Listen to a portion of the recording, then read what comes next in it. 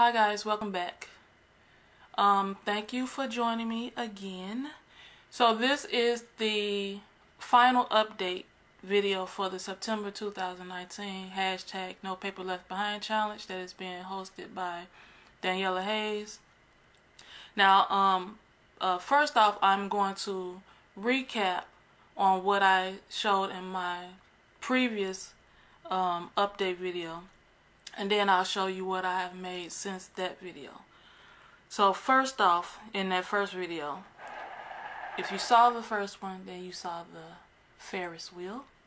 If not, now you're seeing the Ferris wheel. And I used the this paper.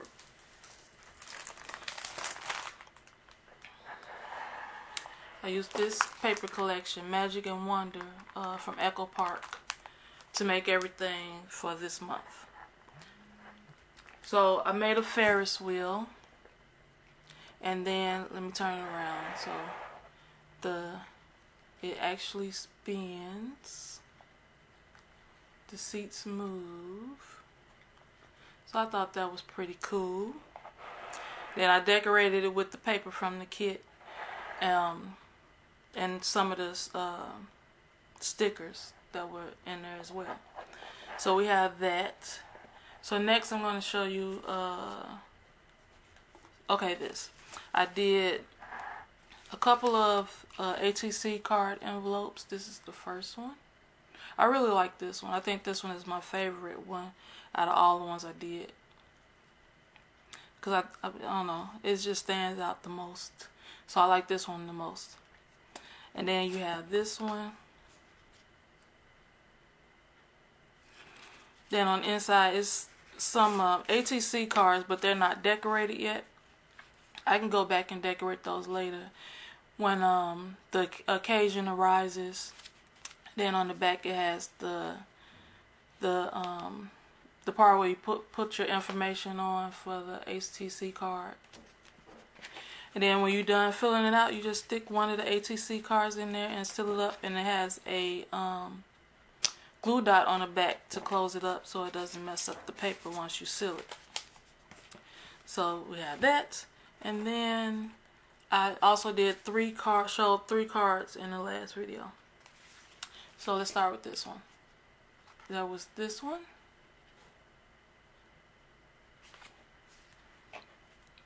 And then you have this one. I didn't show the inside of this one.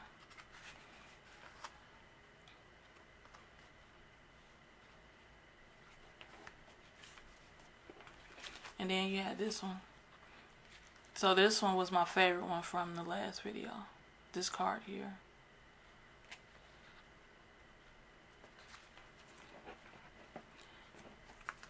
So you have the three cards. And then I made some treat bags. So this was the first one. Really, I think I need to put another glue dot on there because I've been opening and closing it. I've been stealing the candy that's in there. So yeah, this one. And the candy that was in there on the last one is not still in there. I ate that candy, so I replaced it with this just for this video. So this candy will be disappearing sooner than later. So it's like 3 little mini candy bars in there. And then you just close it up. I need to replace the glue dot on that one though. And then this is the next one.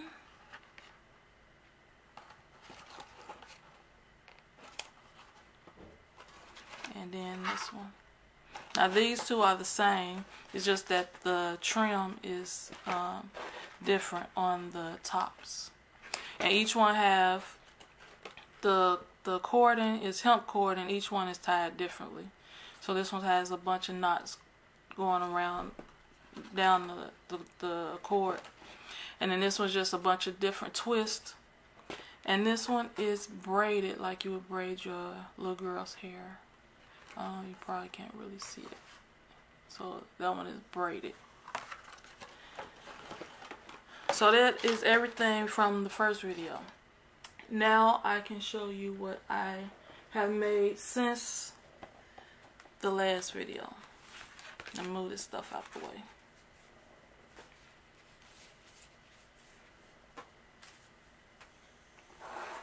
Okay, so I made a couple of more ATC envelopes. You have this one. This paper has a bunch of cameras all over it. I really like this one too. I like the paper. And then I just stuck a sticker on there, and then I probably decorated some more before I actually would send it out. And then you have this one.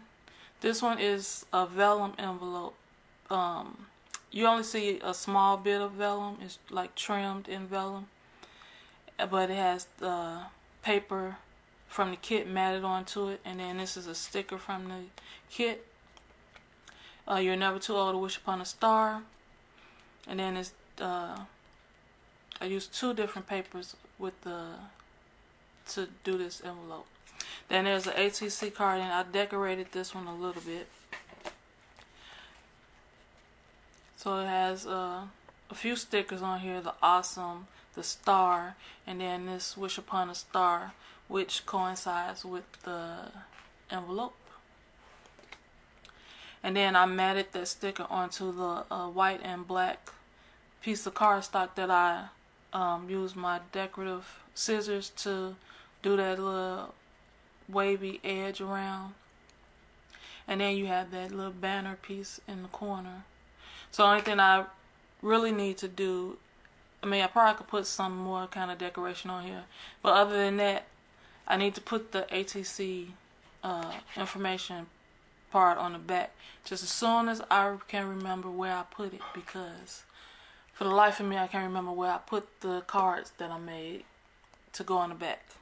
It'll come to me eventually. I hope sooner than later.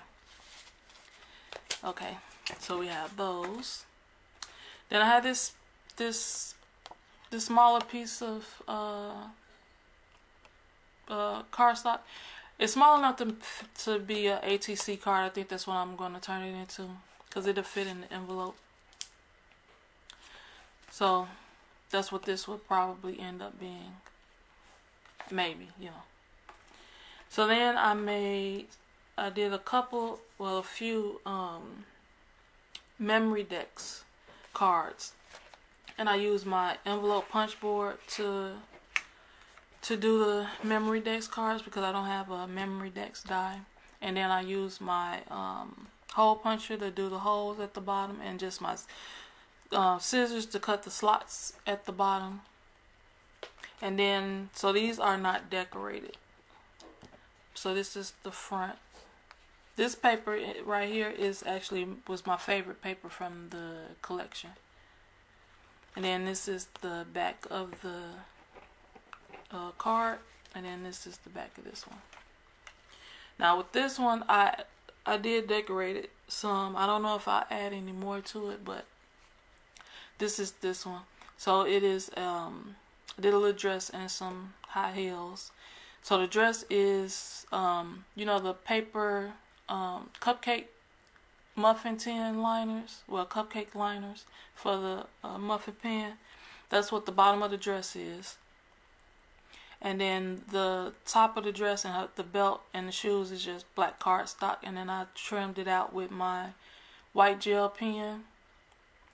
Then I put a few of the enamel dots that I do with my cardstock and my glossy accents.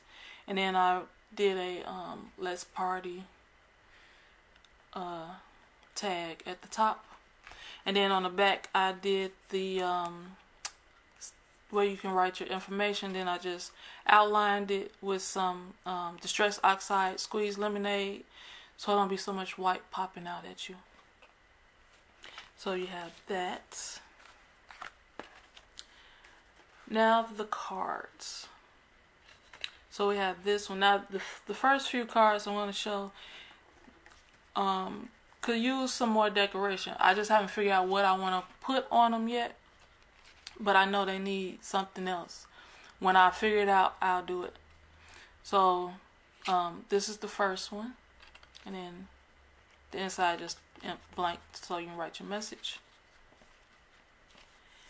And then you have this one.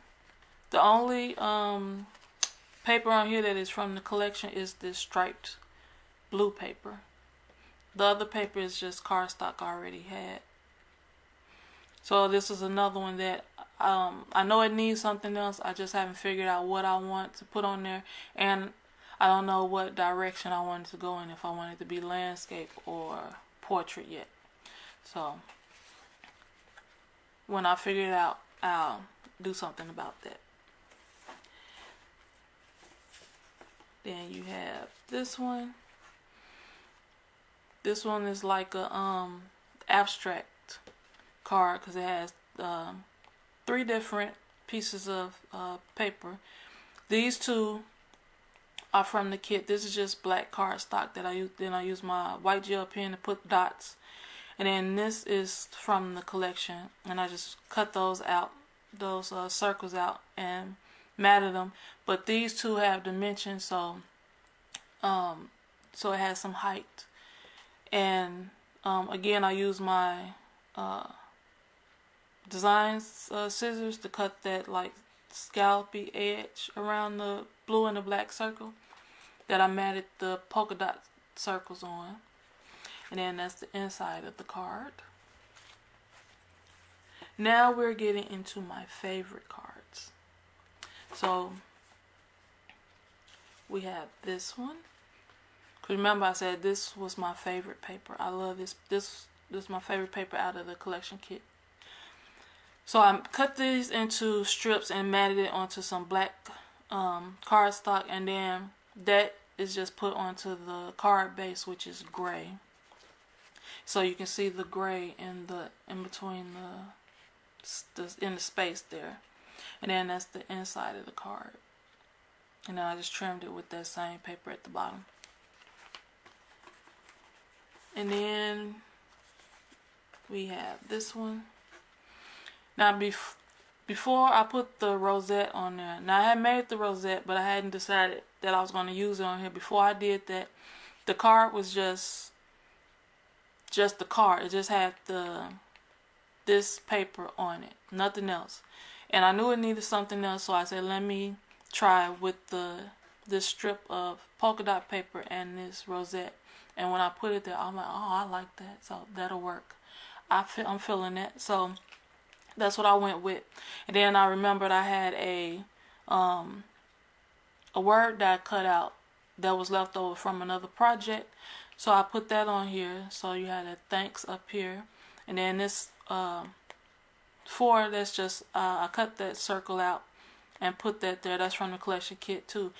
And so I was thinking, now if I can find either a stamp or a word die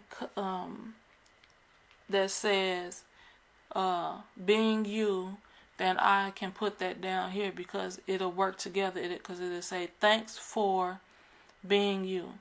So I think that's probably what I'm gonna do. So I'll probably hold on to this for a while because I need either a stamp or a die that says being you. Because then because that was not intentional, but I thought about that. It caught my eye that will work together. So when I do that, then this card will be complete. So then that's the inside. Now this one is my favorite out of all the cards that I did. So then you have this one. So you have the music note paper and this strip of black and red banner going through the middle, and then I use my Ranger archival ink to stamp happy birthday, and then before I dried, I went over it with my my clear, the holographic embossing powder, and heat embossed that, so it has a shimmer to it. I don't know if you can really tell, but it's there.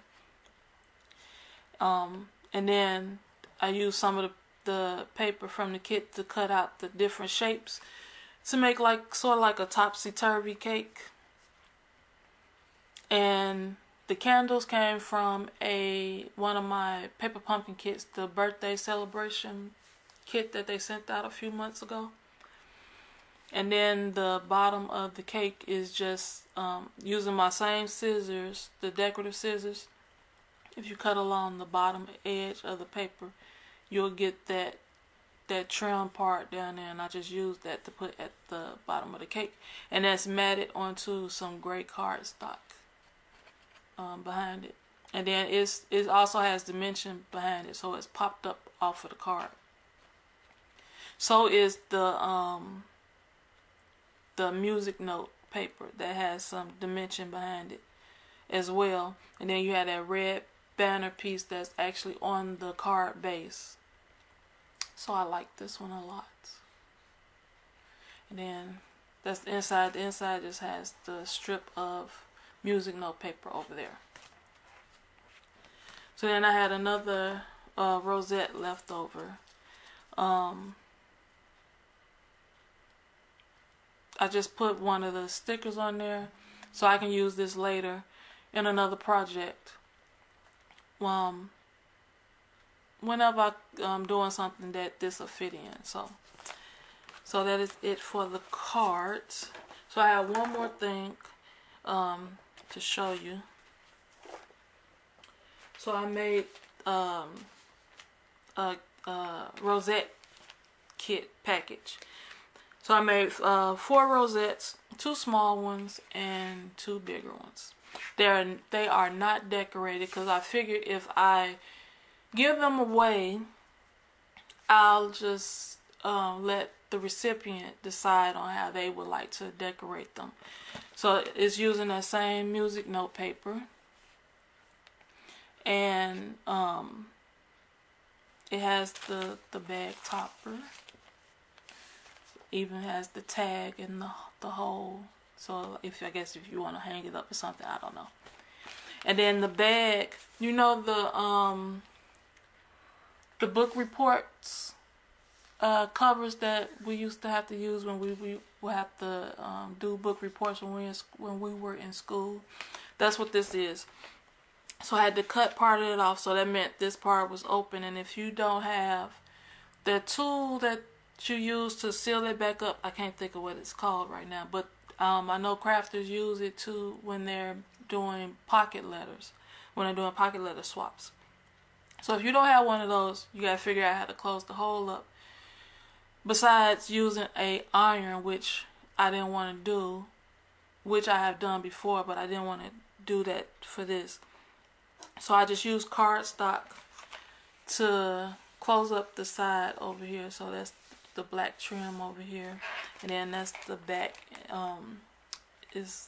Has a black mat on the back of the bag, and then this part slides out so you can see the black there. So these are the rosettes.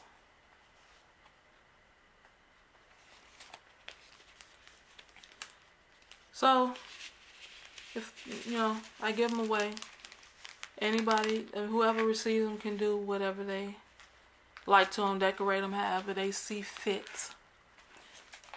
So that was my last thing for the September 2019 hashtag No Paper Left Behind challenge. What did I have left? I had a few, just some odds and ends left, and I had 2 pieces left that's big enough to make either a card or to cut them down into some tags. So that's probably what I'll do. So this is all I have, and I have the ends of the 12 by 12 paper. The part at the bottom that has the salvage edge. Well, that's what you call fabric, the salvage. But it's like that, the salvage edge of the paper. So that's all I have left. So I have this, and I have a few stickers. So with these, I have already started to make like a few tags. So that's probably what I'll do with some of these. Make them into some tags like this, or some Yeah, because I think they're only really big enough for some tags. But this one I probably can use my tag dies for these. But other than that, that's it. So that's all I have left. And I'm just storing them in this little craft paper bag. So what paper will I be using for the month of October? That is a very good question. Now I wanted to use the Orchard Hill paper kit from Recollections, but I couldn't find it. I tried and I just couldn't find it. So that meant I had to rethink what I wanted to use. So I am going to go with this right here. Let me see, move this over. This will be the paper that I am using for October. This is Autumn Dream by Recollection. So thank you guys for watching. Please go and check out the other ladies. Daniella Hayes, Susan Tootsie Tucker, Crafting and Relaxing, who is Sarah, and Robin's Feathered Nest, and also I believe some other ladies are joining.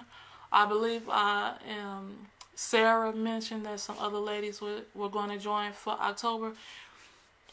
So when they do, I will mention their names in October's video.